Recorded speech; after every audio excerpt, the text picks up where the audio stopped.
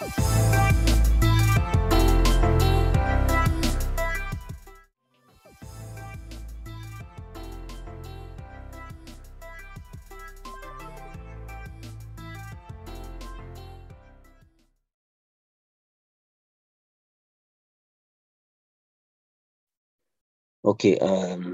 first of all, again, I would like to say good evening, everyone. Welcome to our 7th Blue Health Virtual Seminar. Blue Health Virtual Seminar is a platform that allows health professionals to discuss current management updates of different health-related topics for better patient care. And this program is brought to you by, as always, Blue Health Ethiopia. It's a medical consultancy company founded by medical doctors and a computer engineer, and we aim to to be an influential healthcare leader in creating a skilled community through easily accessible knowledge in preventive medicine. I am going to be your host, Adam Getachew. I'm the co-founder and CTO of Blue Health Ethiopia, and we are honored to have Dr. Melaku Getachew here with us, and he's going to update us, or he's going to give us a presentation on the approach to ECG. This session is going to last for about 60 minutes, which is 1 hour. And we'll begin with the presentation of Dr. Melaku. He's going to give us the presentation. After that, there will be a short Q&A session. So participants can ask their questions about the subject in the Q&A section of the, the Zoom. So participants, please use only the Q&A section to ask questions about the subject. And any other questions you have, you can contact me directly through the chat. And this seminar is going to have a 1 CEU CPD certificate. I think I've introduced enough. Dr. Melaku, the stage is yours. Okay, thank you. So I think my voice, can you hear me? Like, for all of us? Yes, we can hear you. Okay, thank you. So I'm also happy to involve in these important topics. So having ECG interpretation, one of a core competency area for any emergency care service where emergency care is given. So I would like to thank you, the Blue Health, for inviting me to give this important lecture. So I think I can proceed now.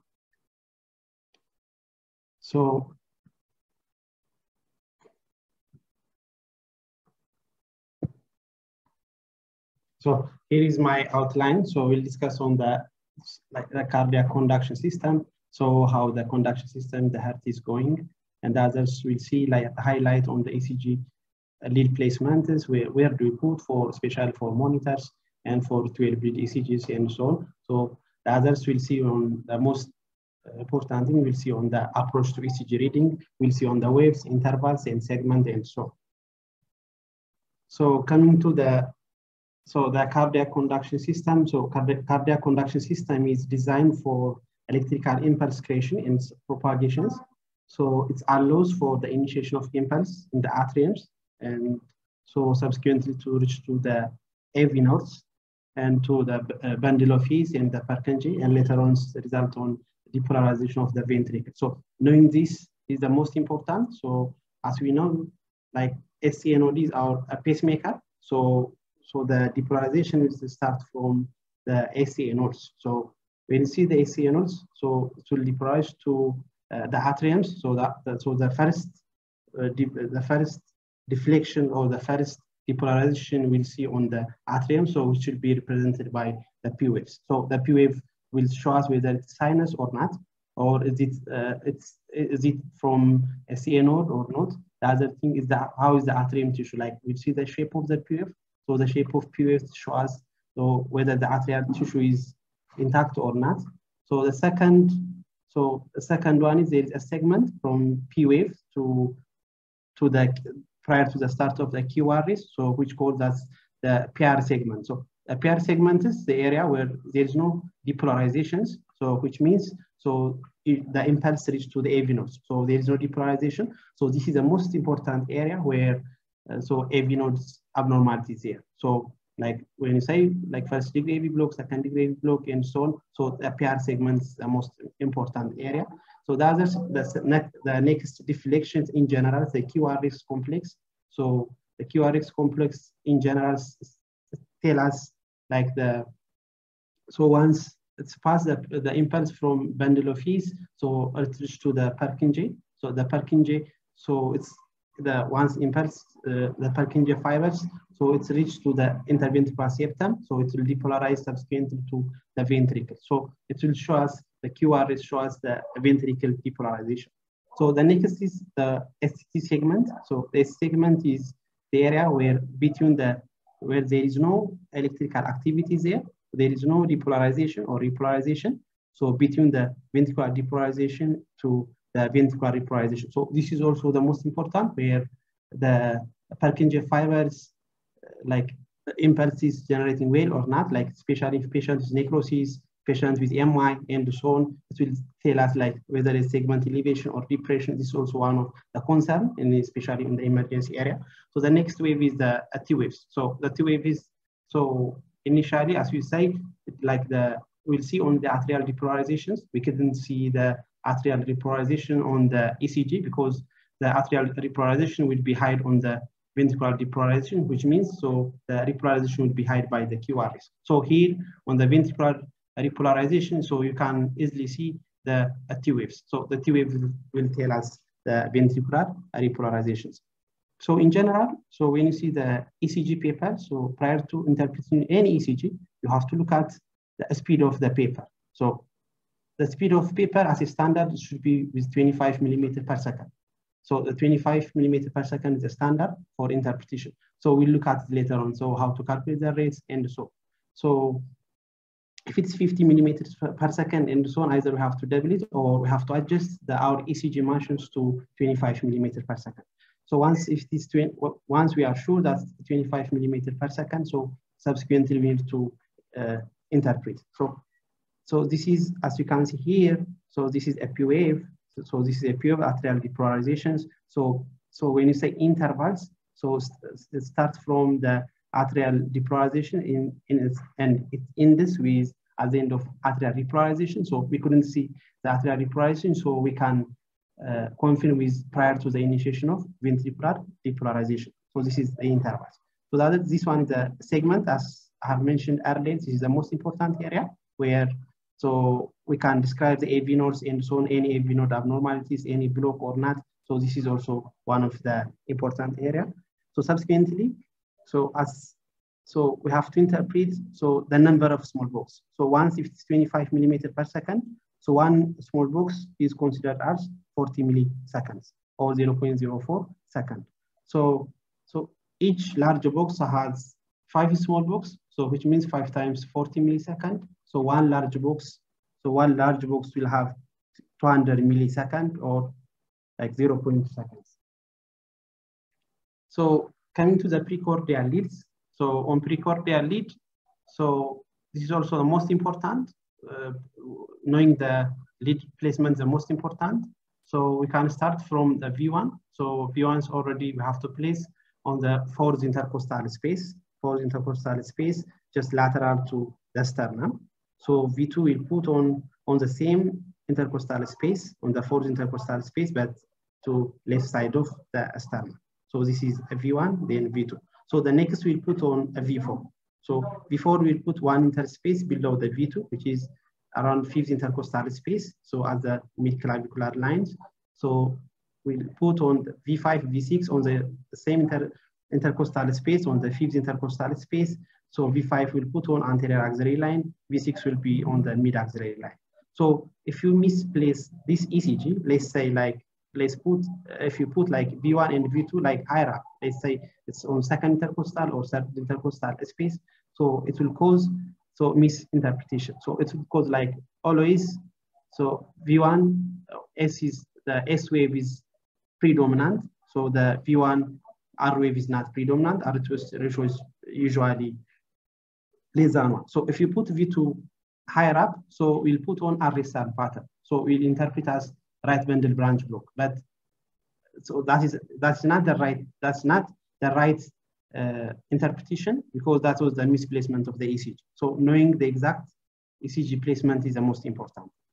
So subsequently, it's not only this one. So if you suspect the patient was right ventricular infraction or if patient have any MY on inferior lips, always we need to suspect either posterior MY or right ventricular infraction. So on that, so we need to reverse the ECG. So we have two techniques. So the first one, so you reverse the whole. So initially you start from the fourth intercostal space from the left side, the right side of the sternum. Now we'll put on, so we'll start from like the fourth intercostal space from left side of the sternum. So we'll put on V2 on the same on the right side, and that's just the mirror image of the initial. So this is one of the ECG placement. Or not, the other option, so you'll put the initial, so we'll take the V4. So V4 was on the fifth intercostal space at the mid-clavicular line, but we'll take only the V4, reverse it.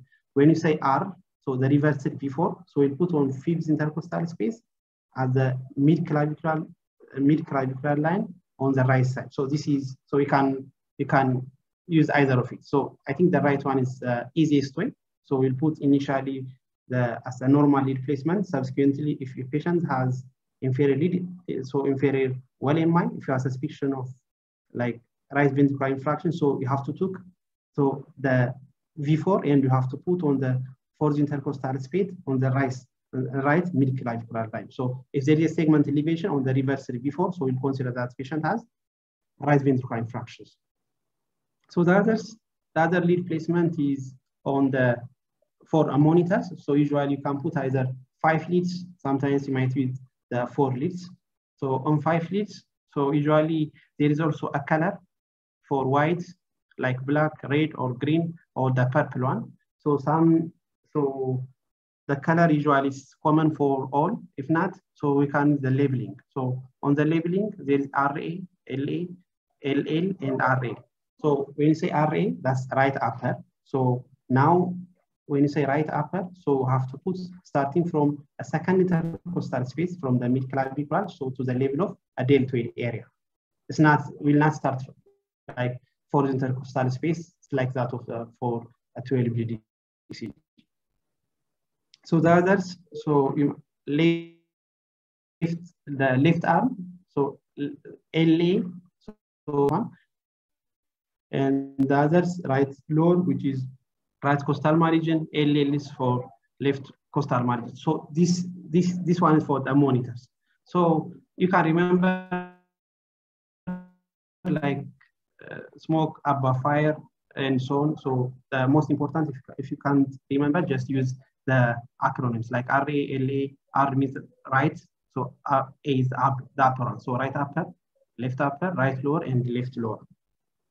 So as I tried to mention initially, so ECG interpretation is one of the competency area. So on my graduation time, we're having a survey for the graduating medical students from 2 Ethiopian medical schools from 2 referral hospitals. So we'll try to look at the competency area.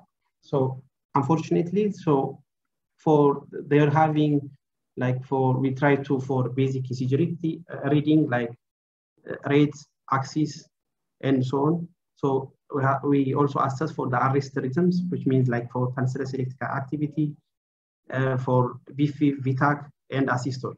So only 1/3 of the participants, which are around like 32.75%, was correctly interpreted the arrest rhythms. So the most neglected or the most misinterpreted was a pulseless electrical activity. So only like less than 1% of the participant was picking the pulseless electrical activity. So this survey showed that the competency levels on ECG interpretation was low. So we need to focus on the ECG interpretation. So taking this Blue Hills Ethiopia, having like to increase this ECG reading is one of that's one of the appreciable things, because we need to, once if we fail to interpret, we can't intervene for the patient. So ECG for the emergency, one of a competency area. So we need to scale it up our competency levels. So coming to the approach to ECG, we have like 8 steps of meters. So always we need to start from the rhythms. So when you say rhythms, is it sinus or not? Is it irregular, and so on? Once you determine the rhythms, so you continue the rate. So you have to calculate the rate. So subsequently, we'll see the waves for each waves, like P waves, QR waves, T waves. So subsequently, we'll see for the intervals from PR intervals and like the QT interval and so on. So the others, finally, you have to check for any ectopic beat or not. So this will be the easiest way to remember for approach to it. So rhythm, rate check, wave, then to the segments. So always, we don't have to focus for the abnormality. Always you have to start from the normal reading. So from the normal step by steps.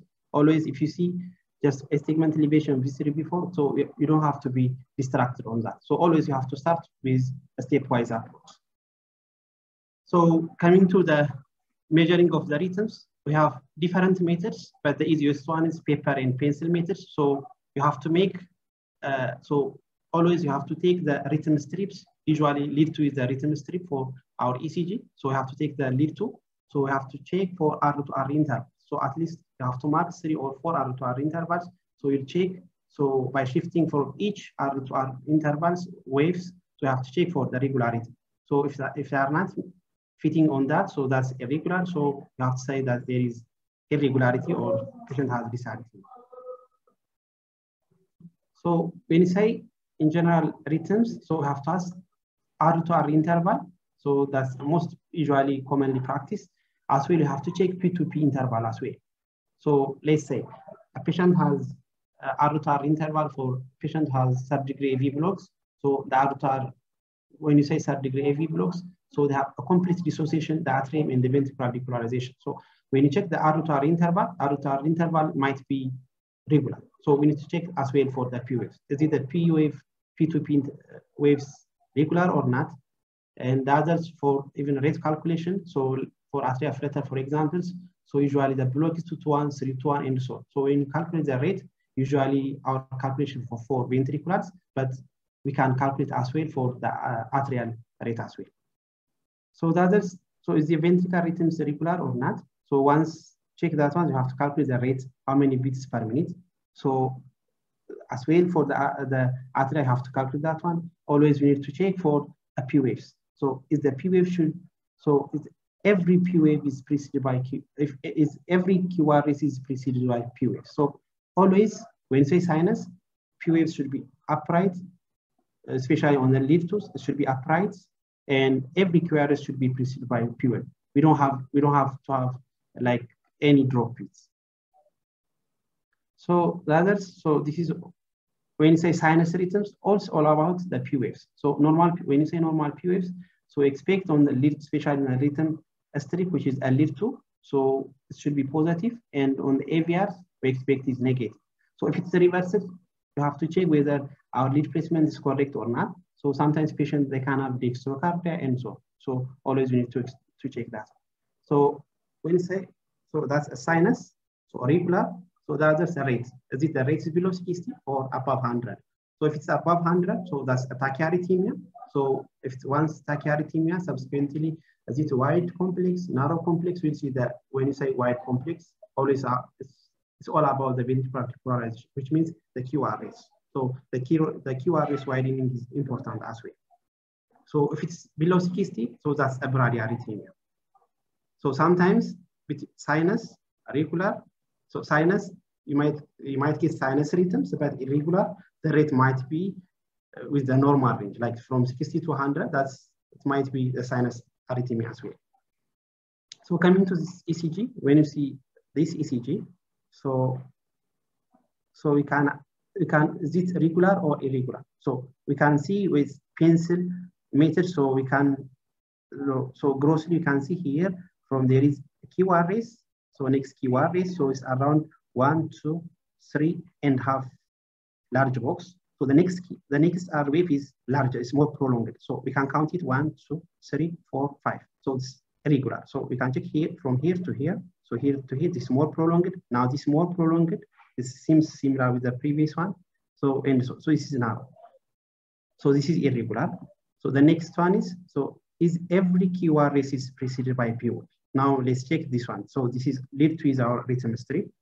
So there is P wave, QRS, P wave, QRS, P wave, QRS. So you can see here, every QRS is preceded by P wave. So So this is sinus. So P wave is upright, sinus, irregular. So the rates might be normal. So this is a sinus arrhythmia. So this is a sinus arrhythmia. So the next one is, so we'll check the rhythm, whether regular or irregular. So the next one will calculate the rate. So on the rate, the most important things, rate can be calculated by the ECG. So, but the ECG might misinterpret, especially if you get like tall T waves. So we might consider it as a QR rate. So you might false interpret, like the rate might be considered on the monitor. You see 300, 400, 350, and so on. But on the reality, so it might be half, like 150. But it might count. Well, if you picked T wave, the monitor might consider it as a QR rate. So it might be misinterpreted by a monitor. So we need to check by ourselves. So when you set the rate, so always we have to check the speed of the paper. So always it should be 25 millimeters per second. So 40 milliseconds for one small box, 0.2 second for like 5 larger box, 5 times 40. That means like 5 times 40. So the ways to calculate rates, there are 3 main methods for calculating of ECG rates. So there is no specific base methods, and the preference varies between clinician to clinician. There is no specific like which one is base, it's not that much, but usually that's the clinician preference. So the first one is large square meters. So when you say large square meters, so you'll count 5 small box as 1 large box. So always, if it's large, we are counting large box, so you'll divide 300 large square. Square is equal to 1 minute at the paper speed of 25 millimeters per second. So which means, so when you say 25 millimeters per second, so if you are taking for 1 minute, so we need to multiply by 60, and we have to divide to 5. So larger box, 300 over larger box will get the rate. So we can, if you, let's say this one. So on the first one, so from R to R interval, there is 1 large box, which means 300 over 1. So this one is 300 beats per minute. So the next one, so you can see here 2 larger box from R to R. So here 1 large box, second large box. So 300 over 2 is around 150 beats per minute. So you can count the last one. So last one you can see here. So from R to R, so there is 5 larger box. 1, 2, 3, 4, 5. So 300 over 5, so it's around 60. So this is almost simple. So we can count from R to R how many large box is there, and we can divide 300 to larger box. You can count, but this might be difficult if patient has tachycardia. No, if you have like tachycardia, the larger square meter might not be preferred. So we usually use the small square meters. So when you see small square meters, so we'll count small square meters 1,500 over the number of small box.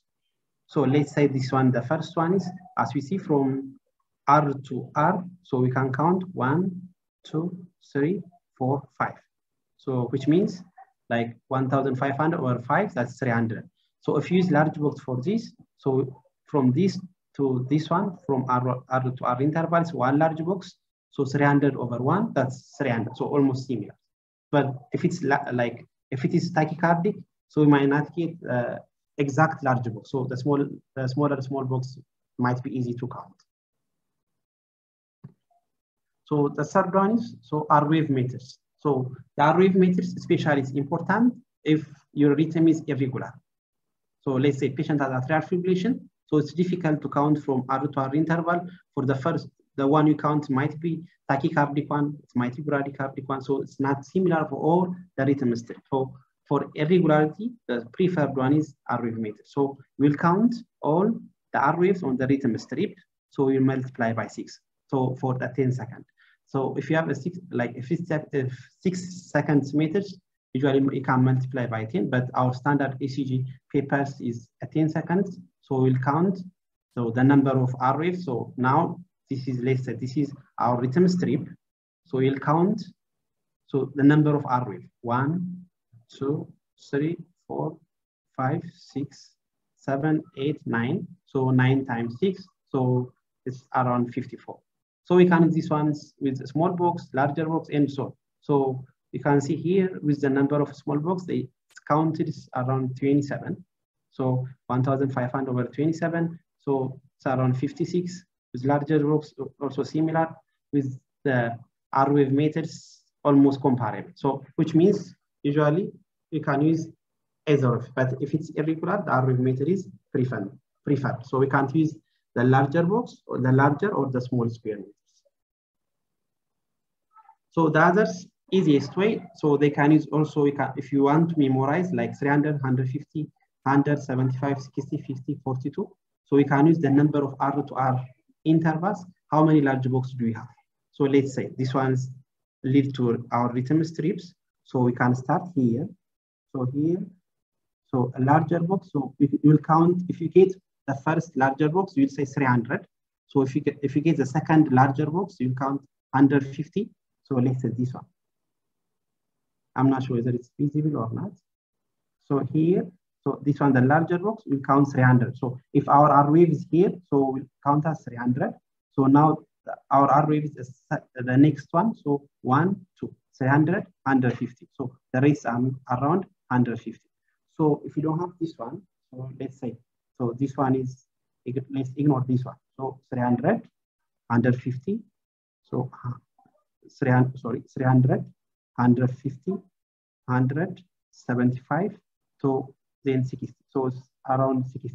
So we can count. So if you memorize, you can use like 300, 150, 175, 60, 50, and 40. But this is a gross estimation. So usually you can estimate from 50 to 60, but easily you can memorize just R wave meters. Just it can use for regular as well as for irregular ones. So just count it, the number of R wave, and multiply by 6.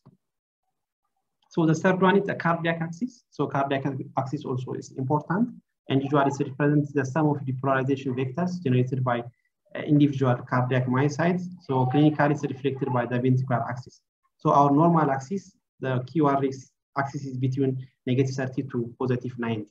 But in pediatrics, usually, so the right chamber is more predominant, especially at time of birth.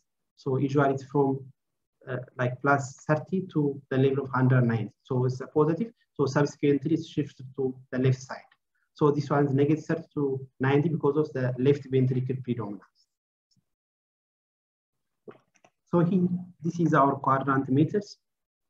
So you can see here. So normal axis is start from -30, which is the level of AVL, from -30 to +90. This is our a normal axis. So from -30, which is from AVL to -90, we'll consider as left axis deviations. So the others from +90 to the level of 180. So this is the right axis deviation.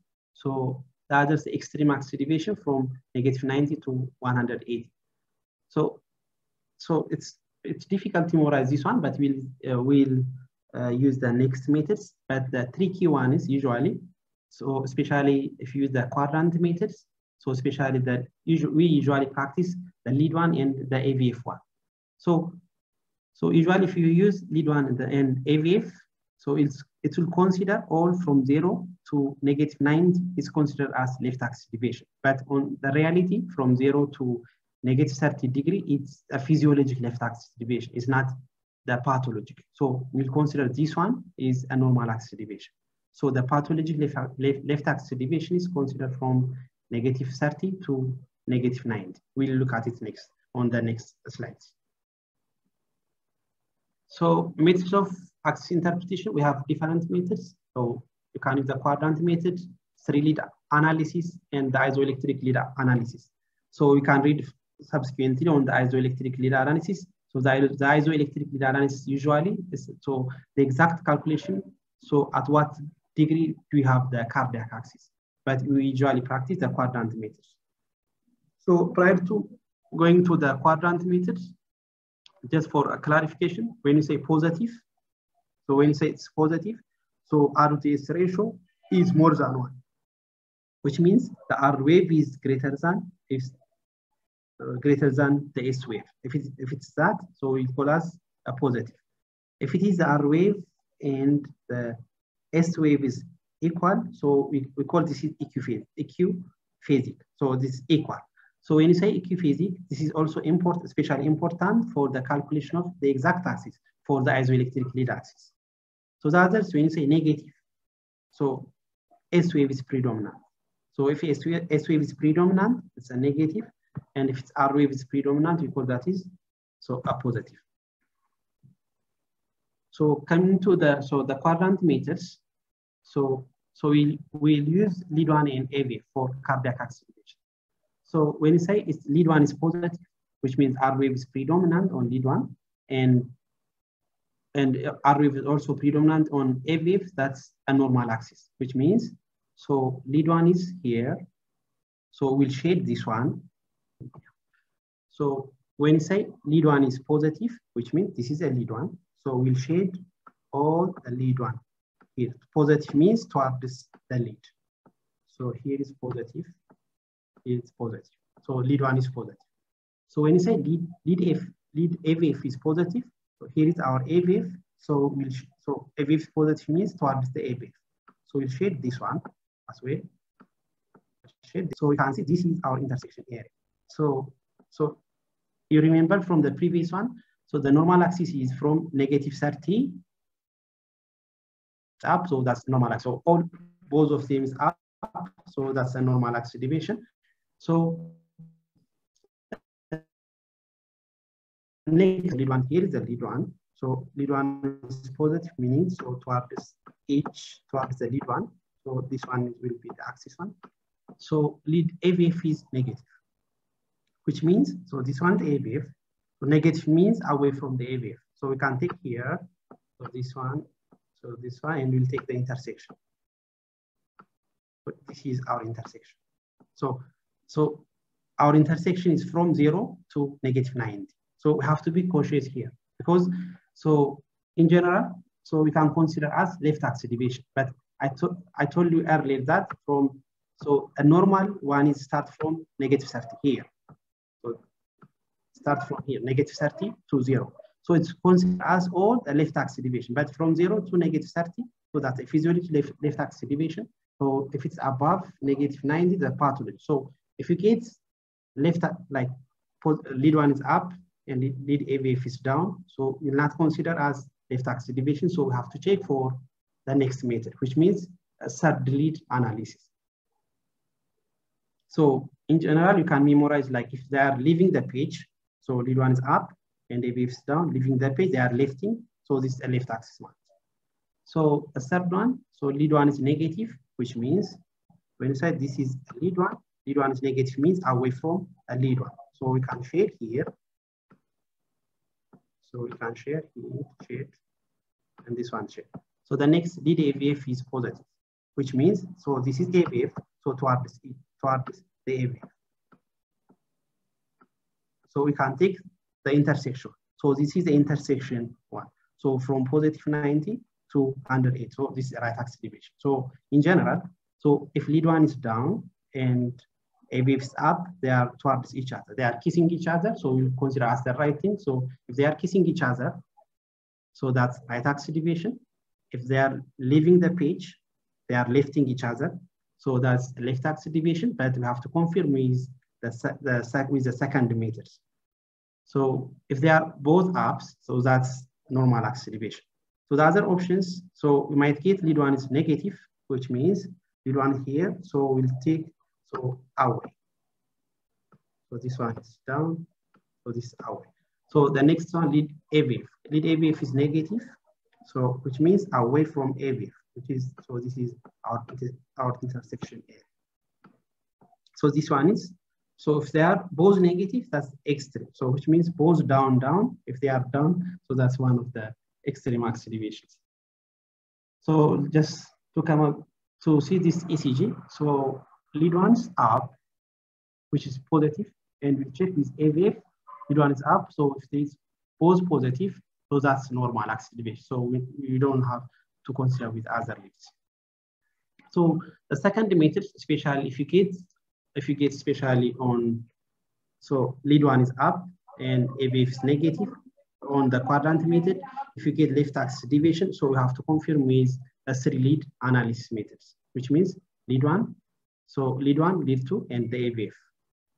So we can see here. So if say, so let's say lead one is negative, which means lead one is here. So we have to, so we have to shape on the left side away. So if say lead two is positive, so this one, a lead two is positive, so you have to mark towards each other. So AVF is up, so towards each other, so we will take the intersection. So on this, so we'll take the intersection of three of them. So if we get three of the intersection, we'll consider as the axis. So for this one, so our axis will be from positive 90 to 150. So that's the right axis deviation. So this is also similar. So now we can check with this one. So as you can mention earlier, so lead one is down.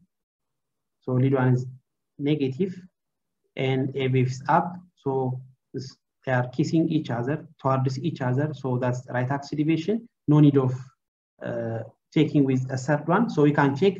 So with a lead two, so lead two is up. So we consider as the right axis deviation. So in general, so we can memorize like with similar to that of the quadrant method, lead one and AVF. But after checking AVF and lead two, if they're similar morphology, like lead two is up and AVF is up, so our interpretation will be correct with interpretation of lead one and AVF. But if the morphology is different, which means lead two and AVF is different, so that will be the physiology left axis deviation. So it will not be the pathologic one. So the other example, so we can see lead one is up and AVF is down.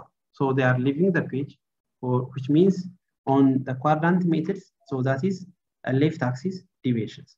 But we'll check now, if you get a left axis deviation, you have to check with a lead two. So whether they have similar morphology or not. So this one is AVF, and so this is negative, so similar morphology, that's a pathologic left axis deviation. So the other most important knowing the axis deviations to consider our differential diagnosis. So if you have left axis deviation, so we'll consider like left ventricular hypertrophy, left anterior fascicular block, LBB, inferior MI, and so on. Sometimes like always pregnant ascites, patient who have ascites might be shifted to the left, so they might have left axis deviations.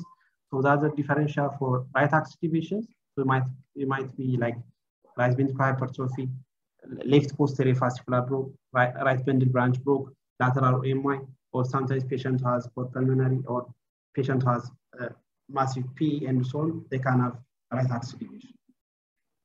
So the others, so coming to, so we have finished, so the rhythm rate axis. Now we have to focus on the wave and the intervals. So when you see waves, so P waves, so it's all about the depolarization right and left.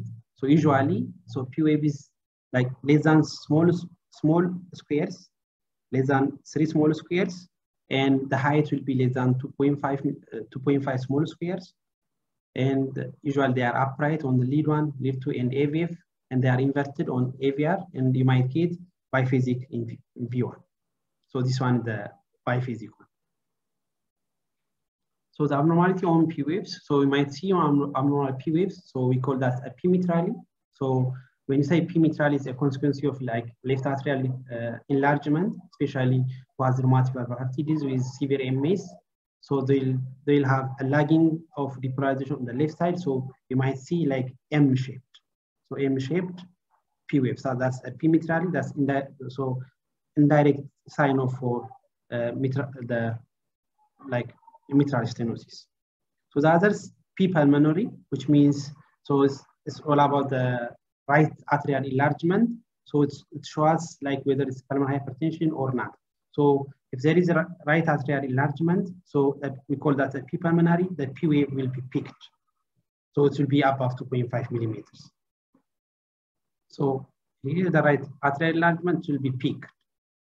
So you can see here on the ECG. So it seems like almost 5 small box or 1 large box. So P pulmonary or P wave is peaked. So that's patient has like, he might have right atrial enlargement, secondary it could be pulmonary hypertension and so on.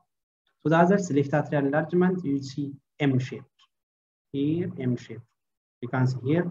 So M-shaped biphasic types of P wave. expressed by Q values. So that's the P mitral. So the next wave is the Q waves. So the negative deflection that's just prior to the R wave is the Q waves. So the normal is small in most leads. So allowed in lead 3 and AVRs, usually not seen on V1 and V3. So if you get any Q waves on V1 to V3, you have to consider as abnormal or pathology. So when you say pathology Q wave, other than like having Q wave on V1 to V3, so we need to consider the depths of the Q waves, the depths and the width. So if it's the width is more than 2 millimeters or more than 40 milliseconds, that's considered as a pathologic. And the depth is if it's more than 25% of the QRS or more than 4 millimeters, we'll consider as a pathology. So we can see here on lead 3, so this is a negative deflection prior to R wave. So this is deep R wave, deep Q wave. So we'll consider as a pathology.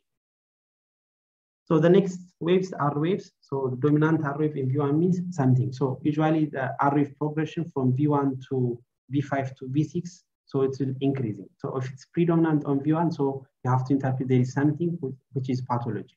So we need to consider the differentials.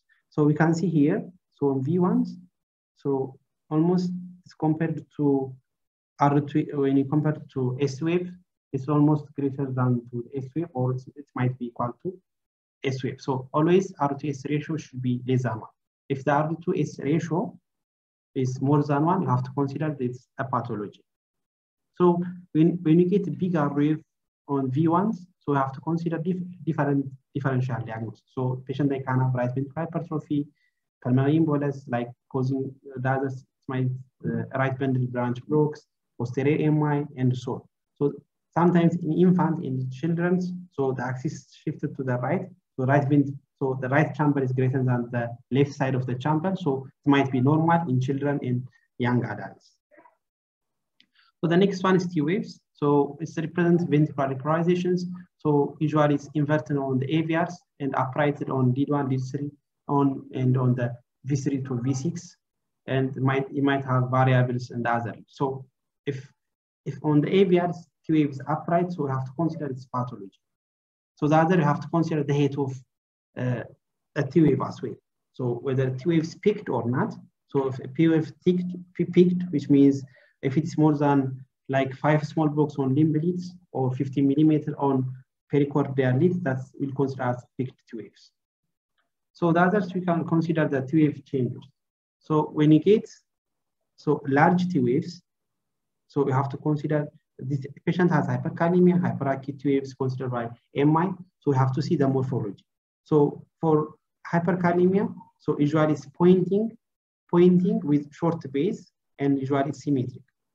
So for MI, so the T wave usually is broad-based here on the right side of the PowerPoint, you can see here. So broad-based, and it's not pointing, it's blunted and asymmetry. So we'll consider as usually it's caused by MI. So usually we consider as transmural ischemia.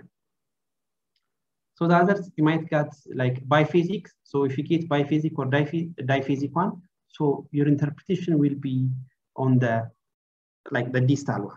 So let's say the first one, so there is upright, so next one is down. So we'll consider the second one, we'll not interpret the first one. So this is a negative.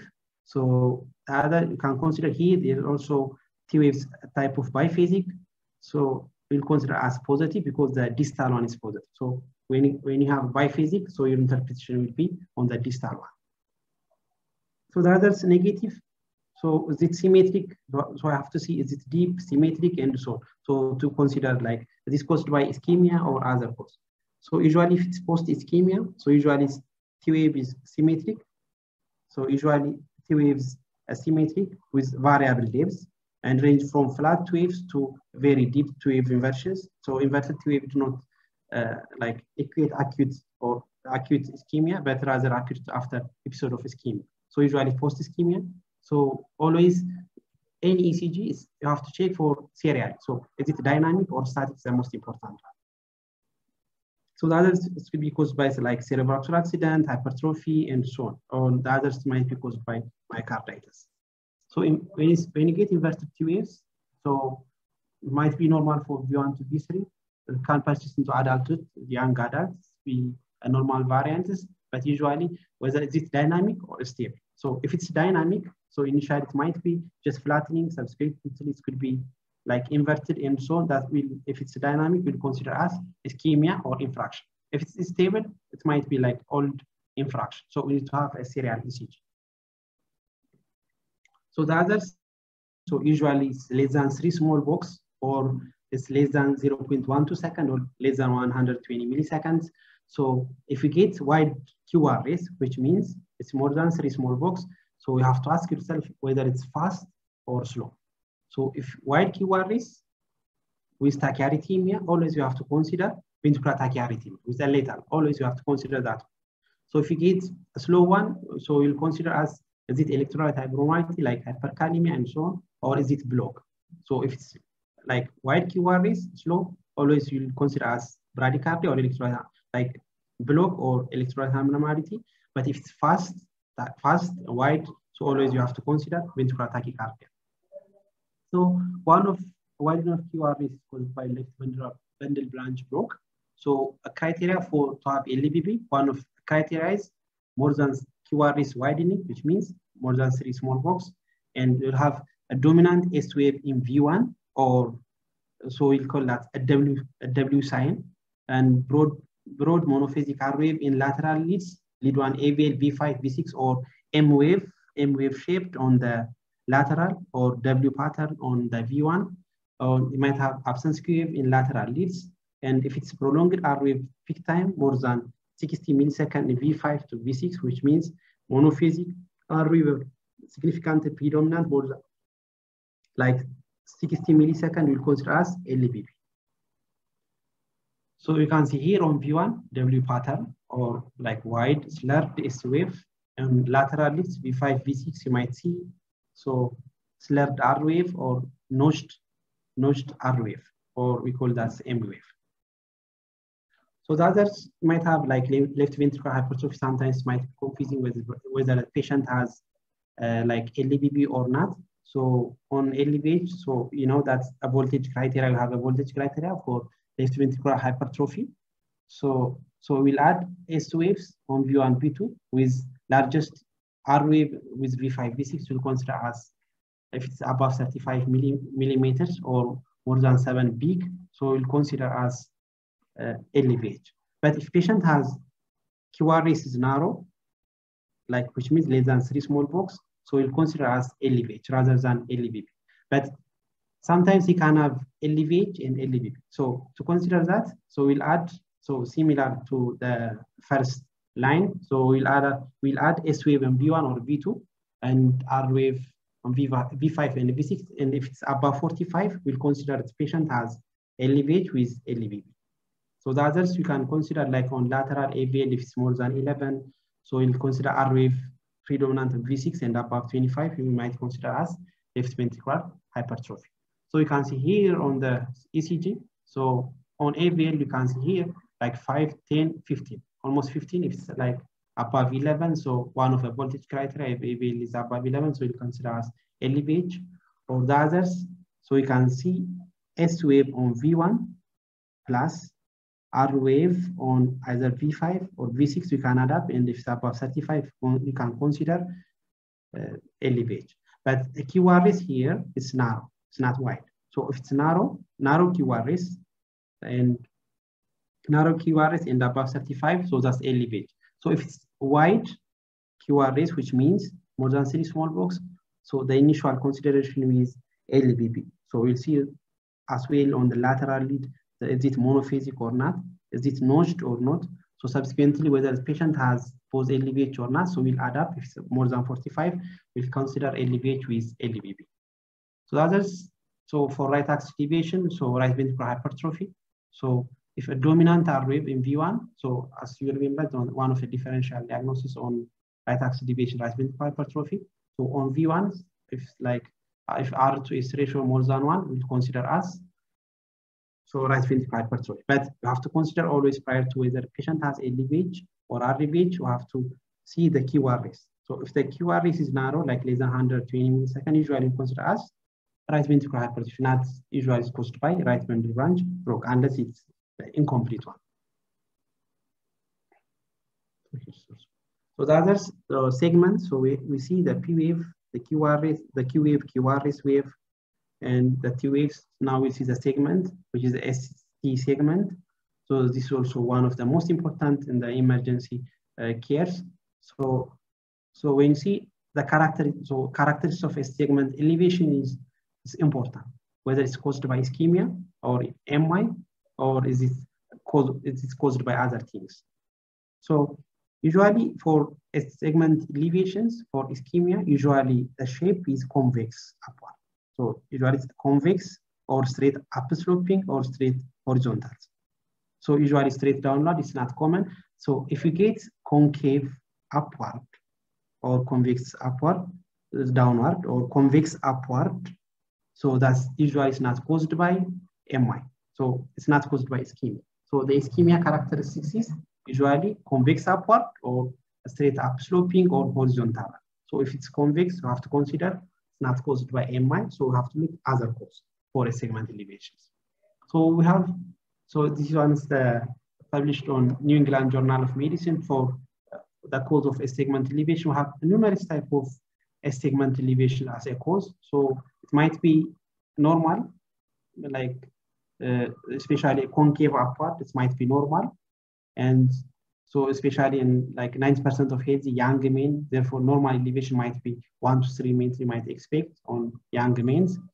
And the others, early repolarizations, also early repolarization, segment elevations, left ventricular hypertrophy, LBP, acute pericarditis, electrolyte like hyperkalemia, like Brugada P. And there are a lot of also cause a segment elevation. So we have to consider whether how many leads are involved on the segment elevations. Is it a contagious leads or not? So that the shape, is it concave upward or concave downward, and so. So looking, it's not just consider a segment elevation, not consider as MI. So we have to interpret like, is there any historical change or not for MI interpretation? Is it contagious, or you have to look the shape as well.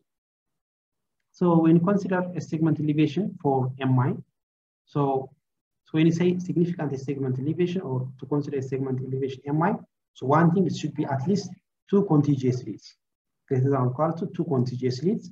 And the segment elevation should be, so for any leads except V2 and V3, if it's greater than or equals to 1 millimeter, so we'll consider as significant segment elevation.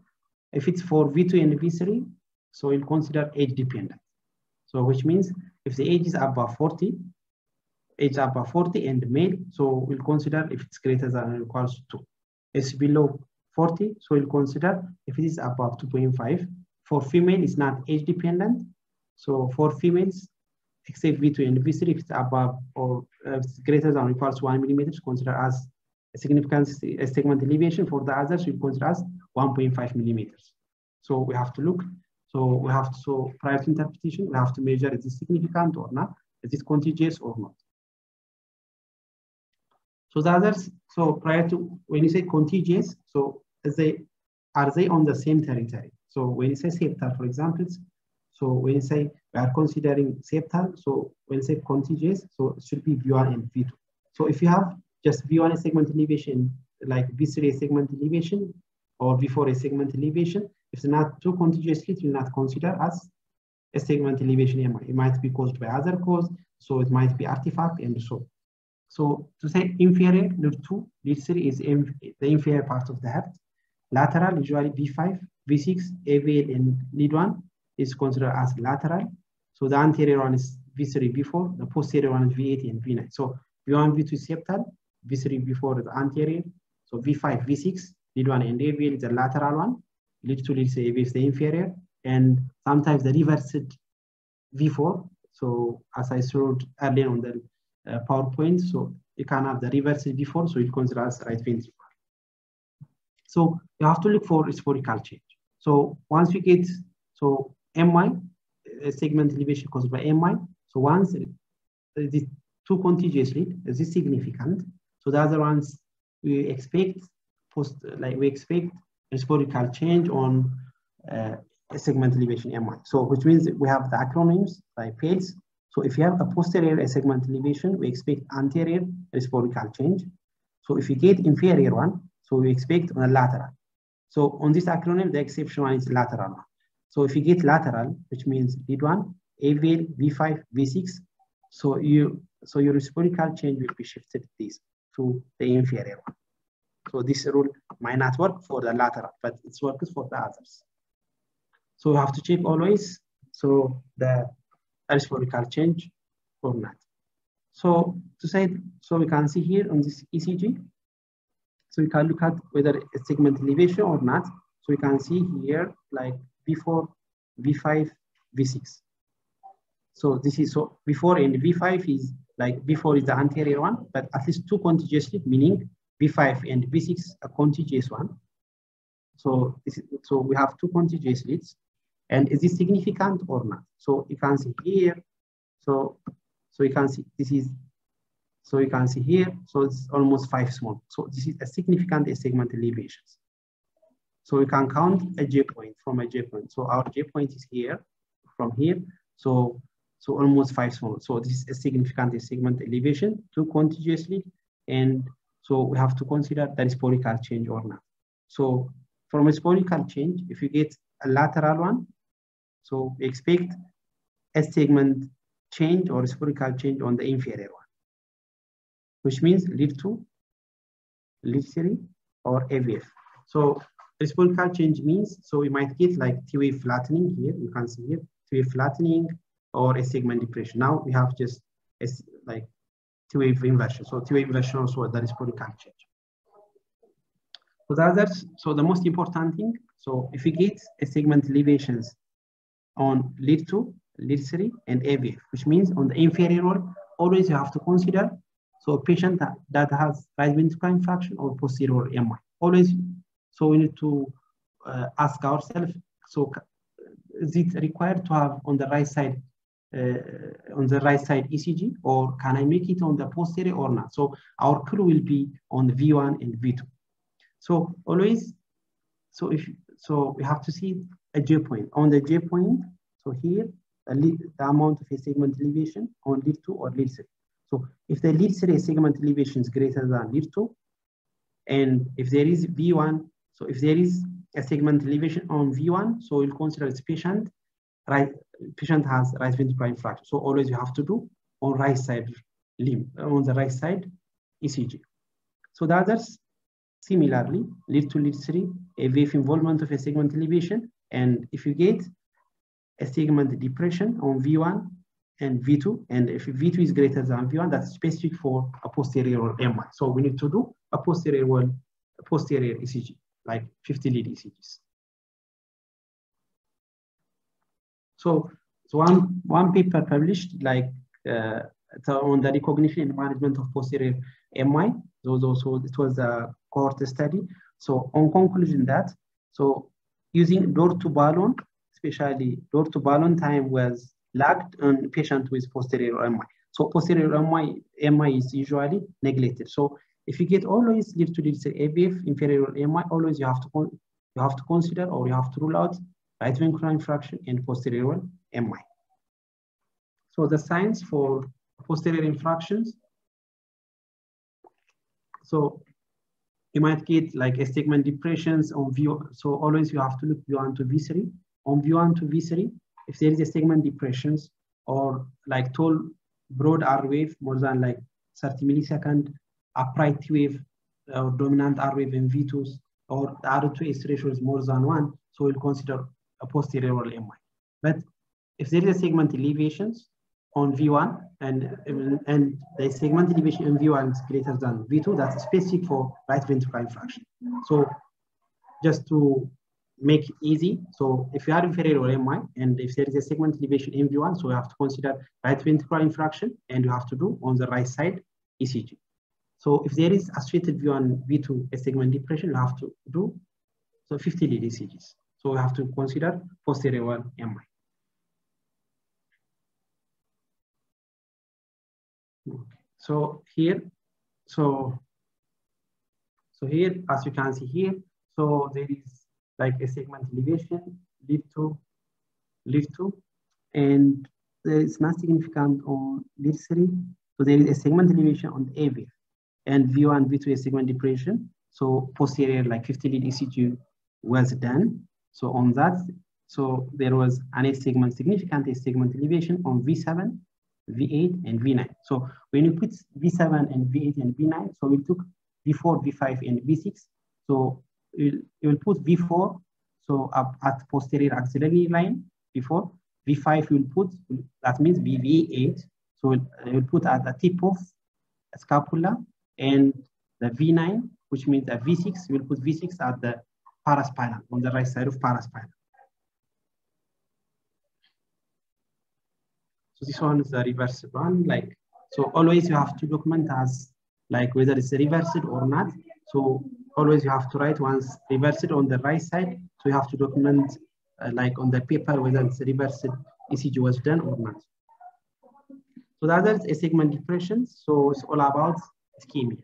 So if you get a segment depression, so the first one is patient that has cardiac ischemia or not.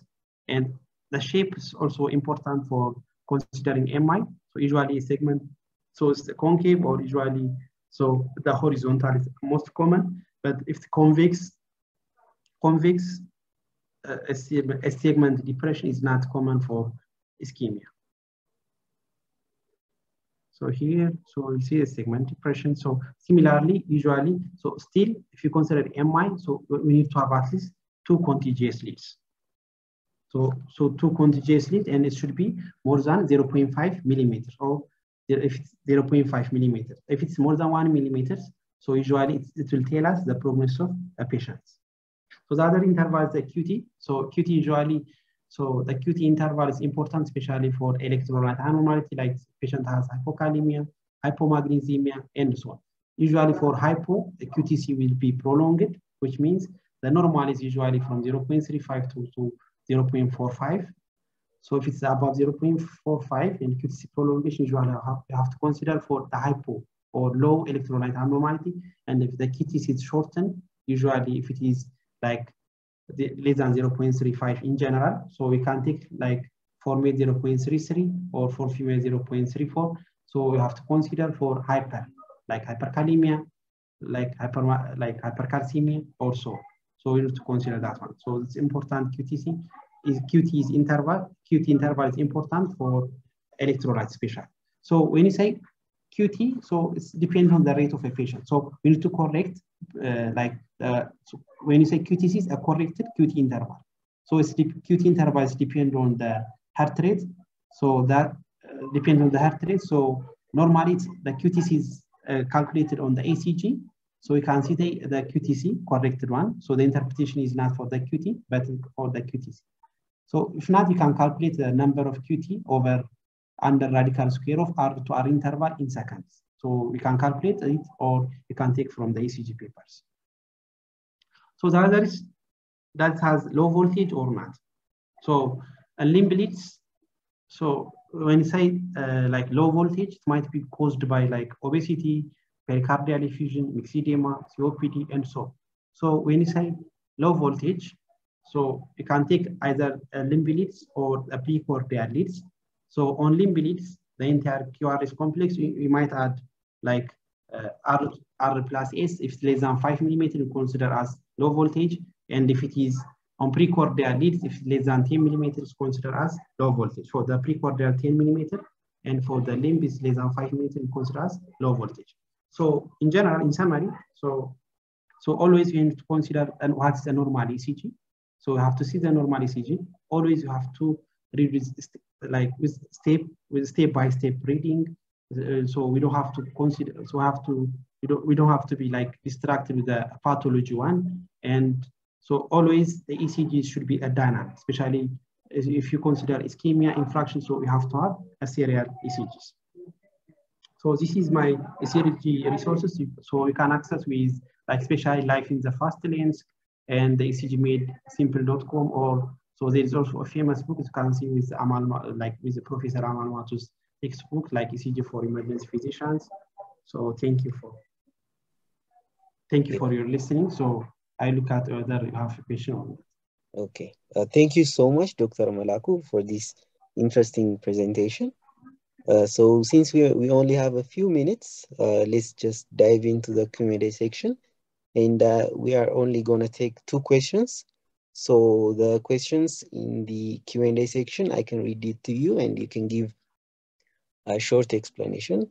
So it is from Brooke Farrao. It says, what are the factors affecting ECG reading? So sorry, I think I took a lot of time. So coming to for the first question, as you said, like a factor affecting for ECG readings. So we have like different factors, like so start from the machines, whether it's a machines correct or not. The first one on the machines, a number of speeds. Like I've already mentioned that the number of like is it 25 millimeters per second normally for the speed. So we can set up by any like attendance. You can set up like 25 millimeters per second or 50 millimeters per second. So you have to check that one. So the others, even the patient one. So so patient like if patient has tremoring and so on, if patient has hair and so on, so might consider like artifacts. So patients and the machine itself could be the factor affecting for ECG reading. The others a competency level as well. So how we are competent enough. So that's the competence. So 3 of them will be the factor affecting for ECG readings. Okay, great. Then one last question.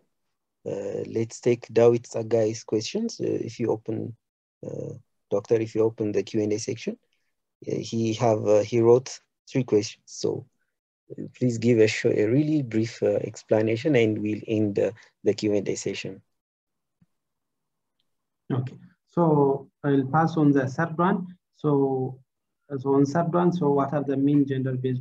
So just to sum up on that, so I tried to mention to which one is like gender-based and age dependent, especially on age dependence. So I have tried to see like, especially on the right side chambers dilatation is ends there, the right chamber predominance in pediatrics. So our interpretation also different from the right side and the left side. And the others, how to get isoelectric line. Okay. Ventricular tachycardia polymorphic. Okay. So how to get isoelectric line in ventricular polymorphic VTAC. So as to say a segment elevations. So it's hard to differentiate isoelectric line as a base for a segment elevation or not. So this one is, so if you get polymorphic VTAC or like torsadis and so on, so a segment elevation, so it's difficult to find because you don't have to say a segment elevation or not. So one thing you need to have keyword is complex and you will measure from a TP. Now we don't have that one. So if you have VTAC, so the first one that the patient has LBB or not. So if you have LBB associated with LBB, you might consider like, is it new or not? So new, you might consider as MI, you might treat that one. If not, so you might use like the modified Sagarusa and so on. So the other important thing is, so you have to correlate with the patient, like you might have a troponin, a clinical presentation of the patient is important. So ECG by itself is not diagnosed, so we have to correlate a patient condition, like clinical condition, like our laboratory, and last the imaging one. Okay, I think that's it. Thank you so much, Dr. Melaku, for presenting us this presentation in such an interesting manner. We all know ECG is a vast topic, and thank you for presenting it in this way. And we hope to see you in our future webinars to present a little more about these topics. So thank you so much, Dr. Melaku. Okay, thank you.